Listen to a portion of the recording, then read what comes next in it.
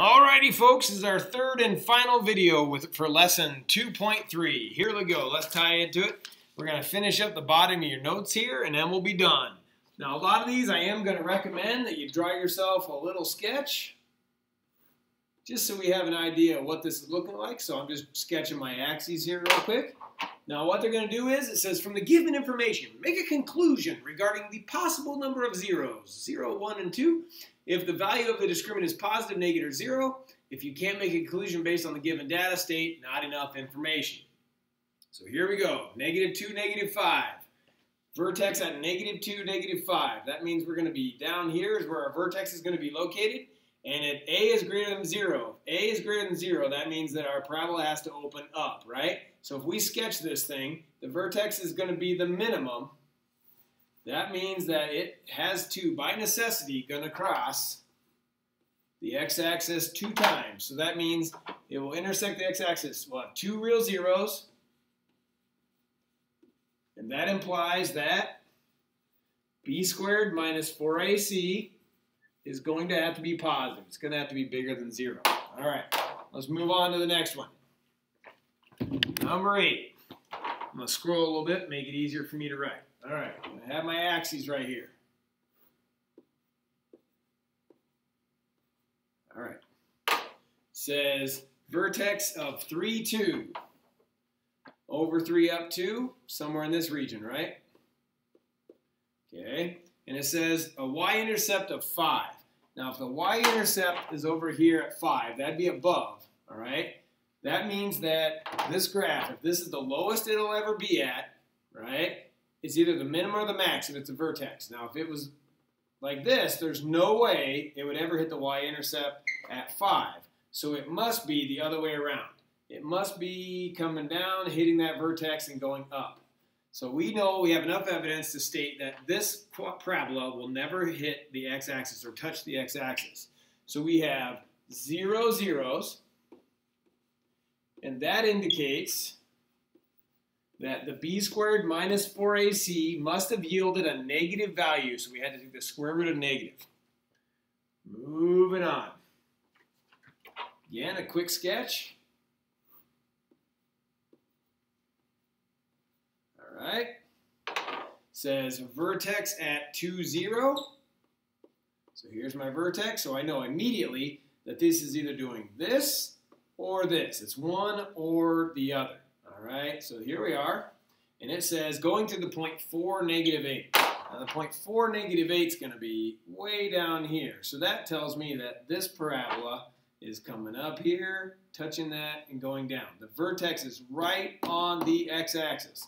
That means I have 1, 0. It's going to be it's going to wear 2 hats. It's going to be our 0 and our vertex. And that means in order to find only one outcome from the quadratic formula, that our b squared minus 4ac had to have equaled 0. Moving on down, almost done. 10 and 11. Now these are the toughies. Number 10, I got to be really careful about how I draw this one. All right, we have the point -2, 3. All right, -2, 3.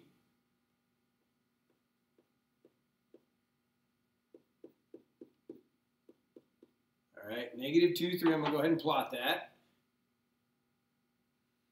We have the point 4, 3. 1, 2, 3, 4, up 3. So those are going to be symmetric points. Now, what do we know then?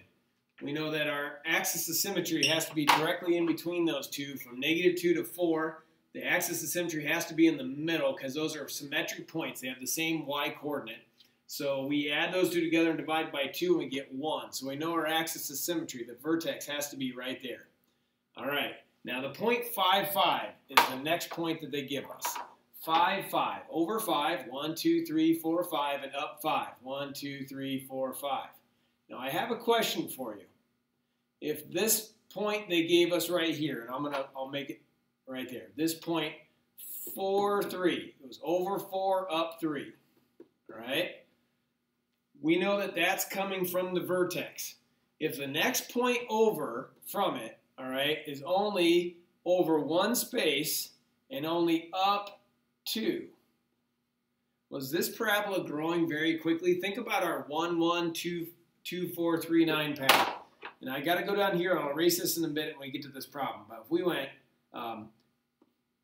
to the right 1 and then up 1, all right? I can write that a little bit neater, forgive me. All right? When we went over 1, we go up 1. Over 2, up 4. This is for the most basic of quadratics. Over 3, up 9. Now my question is, how far apart were these points when we were graphing them? 1, 1 was then over 1, up 3. It was going up pretty quick. From this point, over 2, up 4 would have been over 1 more, but up 5. This parabola is not going up steep enough. It's going to be going one of these numbers. Okay, I'm trying to show you that we have evidence to say that this parabola is open really wide and is never going to get down low enough to touch the x-axis. So even though it's some tough evidence to look at, it means we'll have 0 zeros, and we're going to have a b squared minus 4ac, a determinant value that must be negative. It must be less than 0. And finally, that was the toughest one on here. This one here, if we look at the point 2, 3, and 6, 3, over 2, 3, and 6, 3, symmetric points again. So that means, again, if we add those together and divide by 2 at 4, that's going to be my axis of symmetry. Then we have that last point they give us, which is at 5, 5. 1, 2, 3, 4, 5, up 5. Do we have enough information to know that now we know that this thing is going to open down? Yes. And we don't care how wide it is. We know it's going down, so sooner or later, it's got to cross that x-axis twice. So we're going to have 2 zeros, and that indicates that the b squared minus 4ac must have been positive, enabling us to have two things. One we're going to add, one we're going to subtract. Folks, be sure your homework is to work on that lesson 2-3 assignment. When you're done with that, complete the 2-1, 2-2 formative assessment. That's take home, all right? I'd like to have both of those done and ready to turn in by, let's say, Monday, because not everybody has class on Friday. So for those of you who have class on Friday, big note down here. Work day on Friday. For those of you who have class mods 3, 4 on Friday, or mods 5, 6 on Friday, you have work time. You can work on both of these in class. You should be able to get them both done with the work time you're going to have today and on Friday so that you aren't taking any homework home. That'd be the goal. So again, work on the lesson 2-3, try it on your own problems, and the 2-1, 2-2 formative assessment. Remember, only do the front of the assessment, not the back. Don't do the corrections quite yet. And we'll see you folks, so have a great weekend. Thank you very much.